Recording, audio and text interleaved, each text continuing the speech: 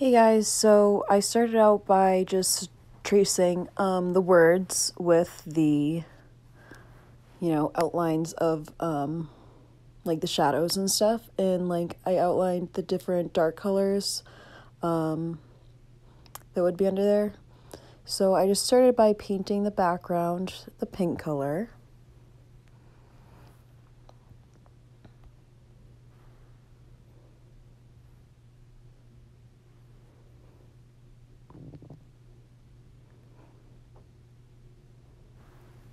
So the next thing I did was go in with that bright green that we got, and I did the darker. I just did the green as is. I didn't combine it with anything at first. And I did those like darker shadows with the original bright green under there.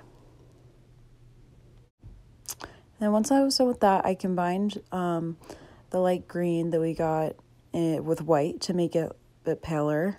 And then I just went in there and did the lighter color green and filled in like that the rest of the shadow for the G in the light green. The next thing I did was combine blue and red to try and make the purple for the shadow for the P. I realized that it was going to be too dark, so then I added some white, and then that was also just not purpley enough, so then I added some more red. So moral of the story is I would start with a base of red and then add some blue to that, blue and white to that to make it a light purple. I started with a base of blue, and I think it was like too dark. But I ended up just mixing it with like more white and more red. Got to a nice, purple color. You can do, whatever shade you want. So this is what my purple color ended up looking like, but I still thought it was too dark, so I just added some white on top of that, like a thin layer, and it actually worked really well because the paint was wet still, so it was a lot easier to mix the paint kind of like that. So then for the darker shadow underneath that, I ended up just adding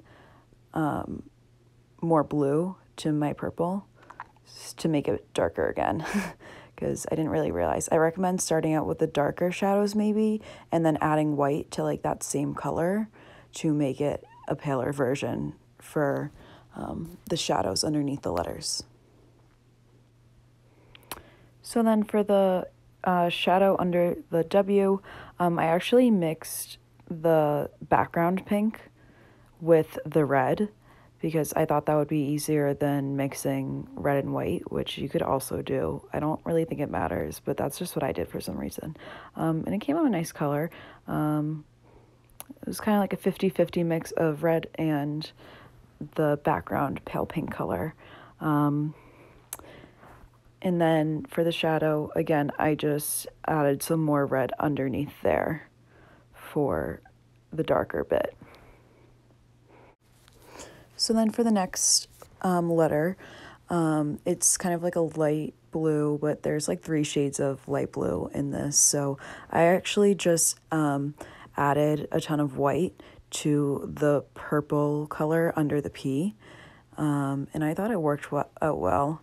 And I added a little bit more blue, I think, also, and that made it kind of like a nice color. But you could also just play around with the blue and the white for this one, and then maybe for the other 2 blues, just add some green in there.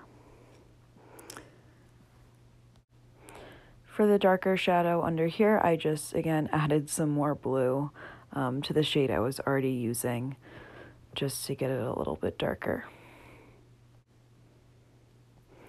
So then for the L, I ended up mixing blue and the lime green.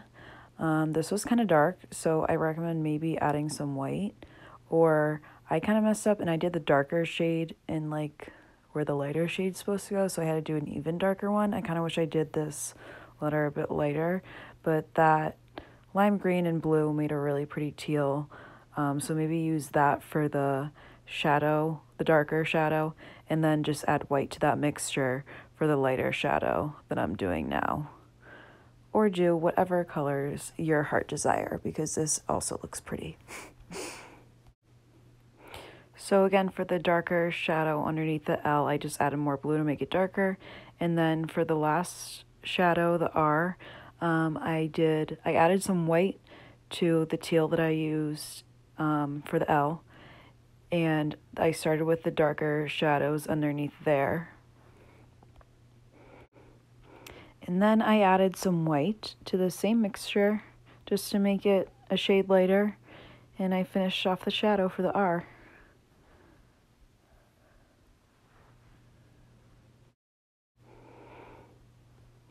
Then at this point, I ended up it was time to go over the letters with white.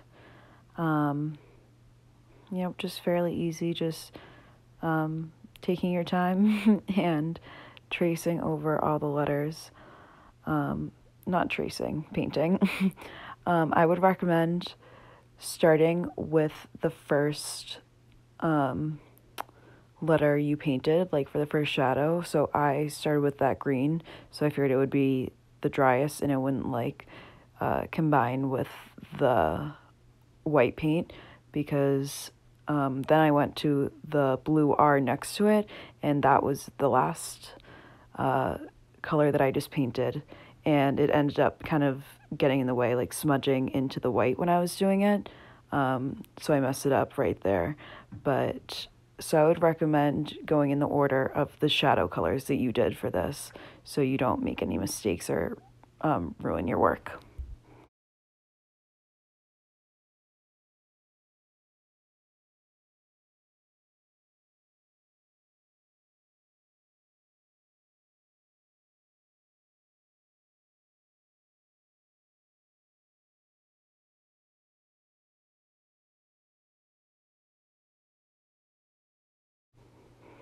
So after you finish filling in all the letters with white, you're done. I hope you guys had a great time painting. I love this. Can't wait to hang it up.